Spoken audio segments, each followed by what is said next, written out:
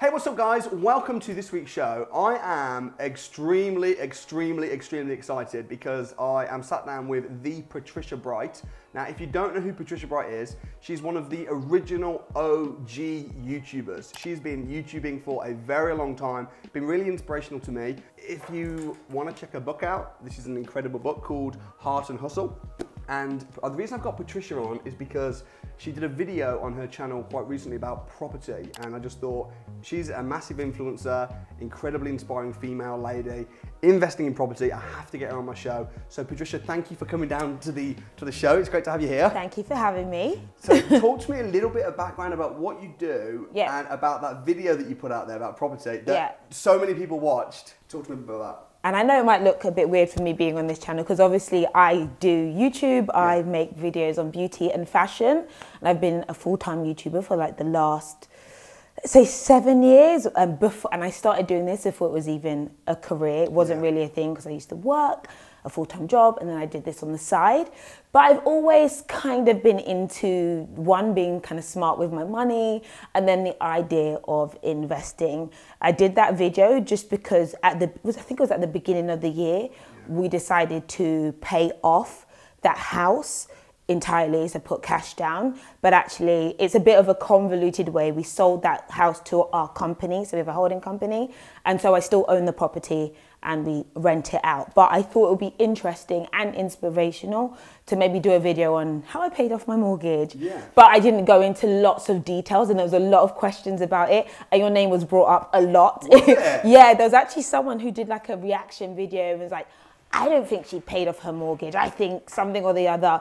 I watched Samuel Leeds and he talks about this kind of stuff. So here we are now. And actually, I think that is how I found out about you, or maybe I'd seen your videos before then. But yes, I'm into saving money, being good with money, and then into property as well. So what was the general reaction then from that property video? Because you're, I don't know, would you say you were, I know makeup, you're really known for makeup, but just lifestyle. Exactly. You know, and you've got how many subscribers on YouTube now? So I've got 2.8 million followers on YouTube. And it's mainly women around the world who love beauty, who love fashion. But I'm also a mum. And actually when I first started my YouTube channel, I was working. So I used to work in investment banking and I worked in consulting. So I would do videos of me like getting ready to go to work, and here's my work uniform, and I'd have a backpack on. So a lot of girls knew me for being the career girl. I talked about my jobs and that kind of thing. So there's a balance of girls who love just, you know, products, but girls who also are interested in,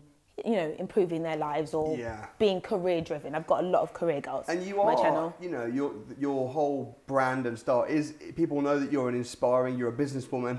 You're not just, you're a businesswoman, and you're smart and you're good with money. So, you know, what was the reaction to that video generally? Was it very positive? It was very, very positive. There was an element of confusion and people also not entirely understanding how it's possible. And I used to see comments of people saying, well, that's because you're a YouTuber, only you can do that. And that was one of the things that would bug me, because I would respond to comments and say, no, not only me does this.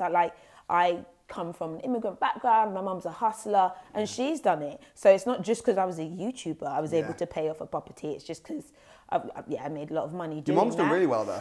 Yeah, she's kind of slowing down now, selling a lot of stuff and just trying to live her best life and cruise. I think you said in your video, she came into the UK as an immigrant, and now she has 10 houses in the UK. Yes, exactly. Which is, it just shows that you can start with nothing, but if you're prepared to hustle, you're prepared to work hard, and anything really is possible. Exactly, and if you're smart about moves that you make, then you're able to learn about how this stuff works. And actually, I started quite early. So my mum, I think she went onto a property course, or she met someone who was into it, who told her to buy a house. She had a council property, and she bought it for 17,000 and then sold it for 250,000 and then used that money to buy other houses. And so I was with her during that whole journey. So I watched her when I was like 15 kind of go from zero to like, to all of this. So I knew it was very possible. And then I used to manage her properties in Manchester when I was at uni.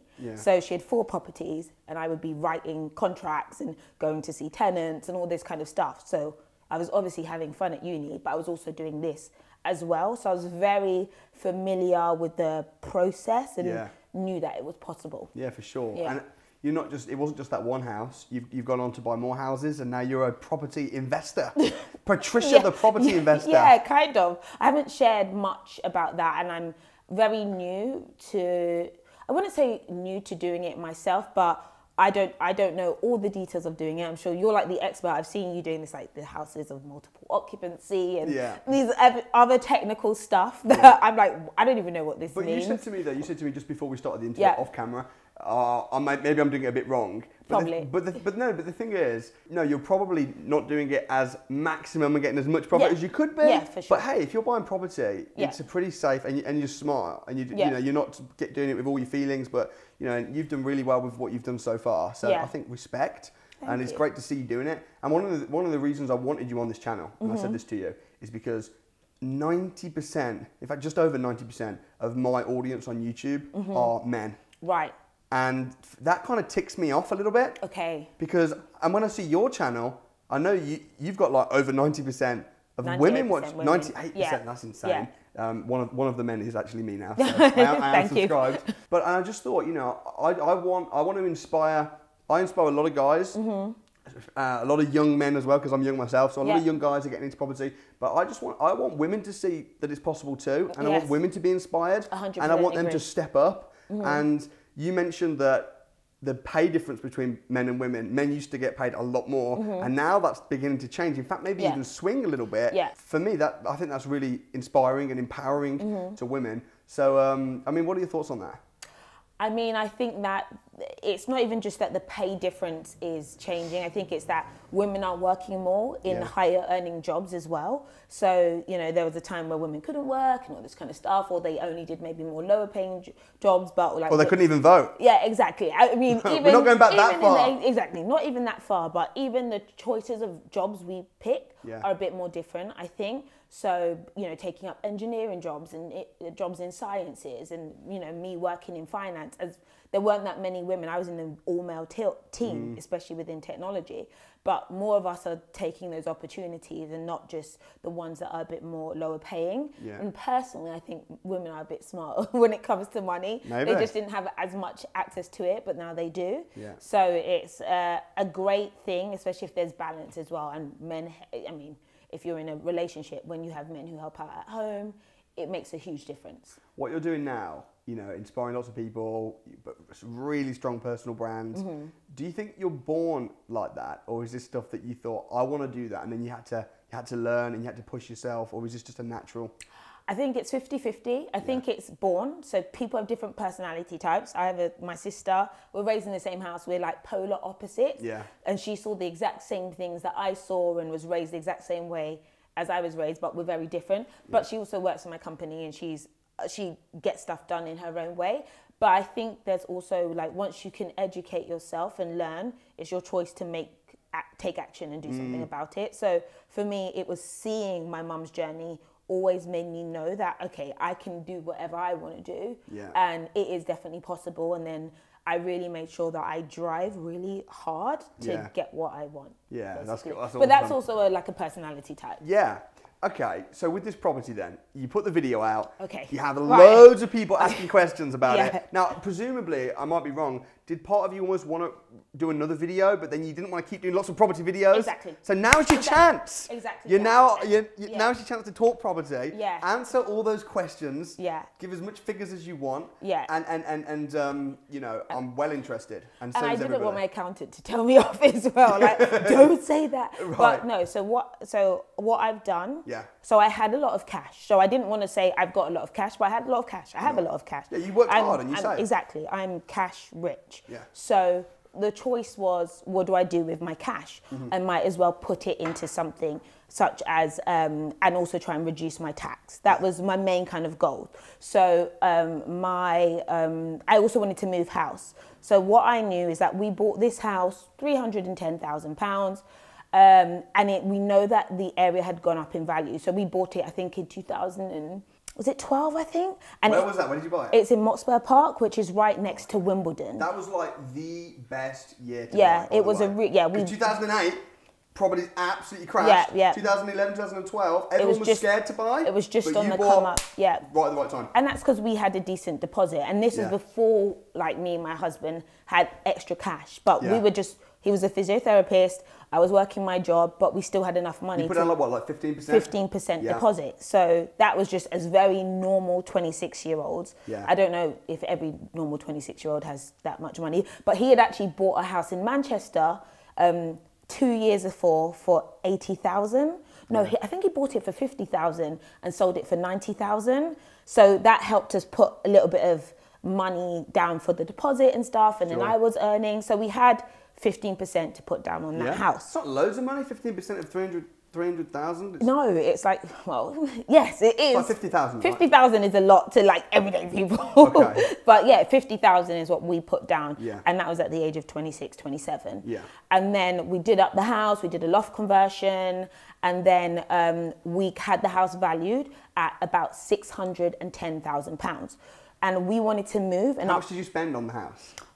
In total, probably about 60 to 70,000. Okay, so call it 70. So you buy a house for 310. Yeah. Spend 70 on it. That's 380 in total. Yeah. And then have it valued down the line at 640. Yes. That's insane. Yeah, exactly. Insane. So it went up in value. And so the choice is you either sell it on the open market to get that money back. So that was personal money. Or I could sell it to my company and take that money cash and keep that personally because we wanted to buy a new house. So we bought a more expensive house and we put the 300,000, whatever we got in terms of appreciation. We use that as our deposit for our new house, which is a much bigger, much more expensive house. And so, but we still own that house under our holding company. Got ya. You get that, right? It's not Some people didn't understand that. It's like, no, we just, the company had cash. Yeah. The company bought the house from us as individuals. Yeah. And then us as individuals took that I cash think maybe to put a deposit down. If you don't know anything about property or anything, it's like, what? Yeah, it sounds like yeah. really weird or dodgy. Exactly. But actually in the property world, there's nothing strange. It's normal. It's the holding company that we are the owners of, own the property. So say me and my husband. You just moved it from an individual to which is going to be more tax efficient. Yes, exactly. Right. So us as individuals, we don't own that house, but our companies own that house. Sure, got And you. so we've gone on to then, the money that company has then bought another 2 or 3 properties. Yeah. No, how many more? We bought 2 more properties. And you're buying 2 at the moment? No, we've already bought them. They're already bought. They're currently, one has been done and already rented. You've got a couple more in the pipeline? Hopefully, maybe 1 more before the end of the year. My goal is to buy 2 a year. So I'm a cash buyer. Yeah. I don't know if that's a good thing. Well, I don't buy cash. Here's the thing. I know. Here's the thing, right? Yeah. That £50,000 that you put down. I know. And when you were like, I worked really hard for that. Most people haven't got that. Yeah. If you'd have used someone else's 50,000. Yeah. You'd have still made the same massive profits. Agreed. So that's that's what I do. Yeah. And even people, people really rich people, they're not debt free. Yeah, I know. Countries aren't debt free. So there's nothing wrong with buying it cash. And for some people, if they sleep better at night doing that, and they're in a position where they've got a business where they can, and they don't want to be multi-millionaires, there's nothing wrong with that. But if you want to grow really big, then you will need to leverage. But you also need to have a place to put cash. So if I've got lots of cash, it's sitting in the bank with 0% interest. I'd rather put that cash in a property and get 5 or 7% interest. And if I want to pull the money out of the property at some point in time, I can do that. It's 100%. And that's the plan at some point in time. If I really need to draw equity out of these properties, I can. I just don't have anything that I want to do with it just yet. And I also don't want to have lots and lots and lots and lots and lots of properties. Yeah. Because it's far too stressful. Yeah. Or from what I've seen. Is you could just go into bigger deals, like commercial, for instance. Right, yeah. Where you have 20-year leases to companies and you don't have to deal with tenants. So I don't know anything about that, though. Not yet. The world is your oyster. Yeah. But at least what you're doing is way better than putting it in the bank, where you're going to get 0 interest. The money's shrinking because they're printing money all the time. Exactly. It makes sense. So I think you've done really well. I think you've been really smart. And I hope that you inspire lots of other people to be influencers, branders, talk to me about your course that I don't know if you currently have one or if you're about to. So I had one specifically that I launched this year. Yeah. It was called The Break, and this is specifically about being a social media I got to do this course. person. I got to do it. Right. Thank you. Yeah, you should. I think everyone should definitely do it if they are interested in this space. And I did it based on the fact that I would speak to a lot of girls in the industry, usually girls, who had no idea on how the business actually works. One, how do you get deals? How do you manage your deals? How do you schedule stuff? How do you reach out to clients? And what's a media pack? All these different things that I spent a long time learning how to basically do. So I put that into a course. Anyone who is thinking about becoming a social media-esque person, here's a blueprint on the things that you should do, and then some tools and resources that they could use. That's awesome. And as a social media influencer, brander, like there's no one that's kind of doing it like you are in the UK. Like you are killing it. Yes. And not only are you doing really well, but you've been doing it for a very long time. Exactly. That's why when I introduced you, I was like one of the OGs, you know. And I think as well, from an investment and a property point of view, like I do both. My personal brand is nowhere near like yours. Right, yeah. You know, and my following is nowhere near like yours. I've got just over, I think, 112,000 subscribers on YouTube. I mean, that's still a lot of numbers. Yeah, it is. But the crazy thing is, I really believe that you should do both. And I think that if you can have a strong personal brand and then invest well and be a good business person, you are going to be able to help a lot of people and ultimately, I think when you make a lot of money, you're making a lot of money because you're helping a lot of people. Exactly. Yeah. So there's nothing to feel bad about. Agreed. Do you agree, really? I agree with it as long as it's in balance. Like it's a case of if you can help people without them having to give you something. So my thing is I want to provide advice and all this stuff without me having to get anything. If they want to give me something, if they wanted to pay for But that's services, how YouTube works. That's how it works, exactly. The more you give. But the thing is, and I don't know if you know Gary Vaynerchuk, that you cannot grow a successful business without first giving lots of value. Yeah. So, and the more value you give, the more people are going to be like, well, if I've had that much for free, like you've already changed my life, then it's so easy to then have it monetized off the back of that as well and help people even more. So, I think that as a property investor, like if you're wanting to do deals with people, for me, it's really easy to do deals because most estate agents and people know who I am and I've got a good reputation. They know who I am. So it's really easy for me. And people say, you've got an unfair advantage. I haven't got an unfair advantage. I've made a deliberate effort to put myself out there on social media. For sure. To every time I buy a house, document it, vlog the journey, publish the figures. So then people can see, okay, I know what this person's doing. But then when I want to joint venture with people, when I want to raise finance, when I want to package and sell deals, or whatever it might be, I have the best accountants, solicitors, brokers wanting to do business with me. Right, okay. Just because it's like, well, can I go on your channel? Or I trust you because I've watched 7 hours of your content. So I want to do business with you. And one of the things I'm trying to encourage my guys to do is put themselves out there more. Build a personal brand.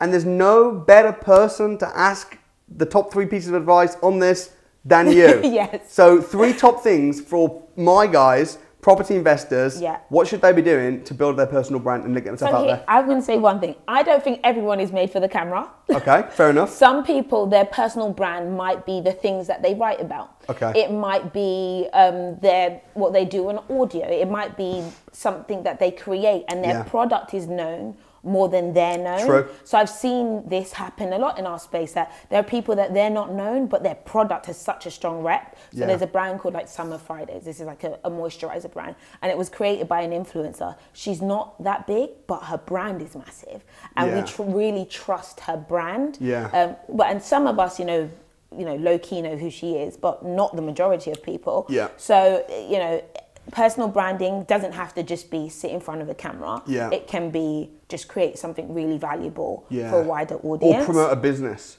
Or promote a business, a product or a service. And then I always say consistency is king. People think, oh, you know, you just made it. No, I've been doing this for 10 years. So I didn't just come out of nowhere. I've been here doing what I do regularly. Do you know when a video is going to go viral? Do you think this one's going to be viral? I know how to make a viral video. I just don't always want to do it because it Really? actually, no, yeah, you don't need to always be viral. So last year I had a really viral year. So I went from 1 million to 1.5 million in 1 year. And I did a bunch of videos that were constantly viral. So, how do you make a video go viral? well, you can't make it go viral, but What's the magic potion? What's the trick? honesty, something dramatic happening, and something that it is on trend. So when I had my viral season, there was a brand that people who are quite famous were wearing, and I did a really honest, transparent, like, not diss, but like, is this what Kylie Jenner talks about all the time video? And then I created a series, and then, so every one of those videos were doing 5 million views. And then everybody else on the platform started doing those videos. But I accidentally stumbled on that viral 5 million view video. Yeah. It was like, I didn't plan for it to be viral. Sure. It just went viral. And then when it did, I did 10 other videos that were of the exact same formula. So those did 5 million, 6 million, 7 million, 2 million. And that's what helped me grow. That's so cool. Because it was like, if I've seen something that's done really well, create a series. Yeah. So figure out, number one, do you want to be on camera? Yes. Or do you want to write? Or do you want to document a business or whatever it might be? Yeah. And then put out consistent, good content, add value, and try and jump on the back of trends. Yes. That's but good not advice. in a cringy way, not in a trend hunting way, because the thing that I think makes the most is the way that someone really has a personal brand is authenticity. Like, don't be fake, don't try and be someone else, don't try and just be on a wave because it's the wave to be on. Like, that actually is less it doesn't work as well versus you just being you. Yeah, like my videos, I've never tried to follow trends. It's not something that I've done. I think the reason I've got 112,000 subscribers is because I just document everything I'm doing. Yeah. And I just put out a video every single day. Wow, and that is consistent. I have 6 full-time videographers. Oh my God. So it's like really, really hardcore. Okay, so I would recommend people read this book. Yes. For sure. How do we figure out if some of my guys want to maybe go on your online course, or what would you suggest they do? How do they follow you out? What can I put in the description? I'm the worst salesperson ever. I don't even know what I've got going on. I mean, my book can be found on Amazon. Heart and Hustle. It's also in where is it? Where is this book? It's in. You never plug this though on your videos. No, I'm not a salesperson. But you're robbing people of the experience. But we've got great sales. There's a lot of people who buy every single day. Someone shows me this book that they're reading it on holiday, that they're in an airport, that they're on a plane. That's 'cause it's great. Like, some people are always sharing this with me. That's great. You know, I did promote it when it first came out. It's in Waterstones. It's sold in America. Yeah. So it's an official book. You know, it's published by HarperCollins. So if people want it, they can find it in the store. People get it because you put out so much good stuff for free. You almost don't need to sell. Yeah, I mean, the thing is I know who my audience is. Yeah. So right now, my audience is mainly girls who want to know about new fashion products and new clothing products. And then once in a while, they want to hear about other stuff. So if I was to start going on about my book or going on about property, that's not the audience that I've got. Yes. But there are going to be people within that audience who want to know about this stuff because I know that, you know, if I've done that video about property. When are you going to launch your new channel? Views. It was 9 months you mentioned it. Was 9 months you were like, I'm going to do a new channel. And we're still waiting, man. Oh my gosh. What's going on? That is pressure. You're desperate. That you know that. I'm hoping that as a result of meeting me today, we launch this channel. So we've already done the podcast, and you've got a 6-person camera team. It's just me and like 2 other people. We've got Amina as well. But, you know, it's just trying to make everything work. I've just launched a new product collaboration. I've had a clothing collaboration this year with Amazon. Crazy busy. I have got, what else? I've got so much going on that just trying to balance that. It's going to be lots of free content. Yeah. Just making time for it is difficult, but it's launching mid-November. Mid-November. Yes. High five. Yeah, we've already shot the content. So it's going to be before baby. Yes. Yeah. Before baby, which hopefully is really exciting. I'll be introducing a baby on that channel or something. But we've already shot it. So, that's super cool. It's been really cool getting to know you a little bit. Amazing. And thank you so much. Get the book. Find Patricia. Follow her online. And hope to see you again real soon. Thank you. Awesome. Amazing.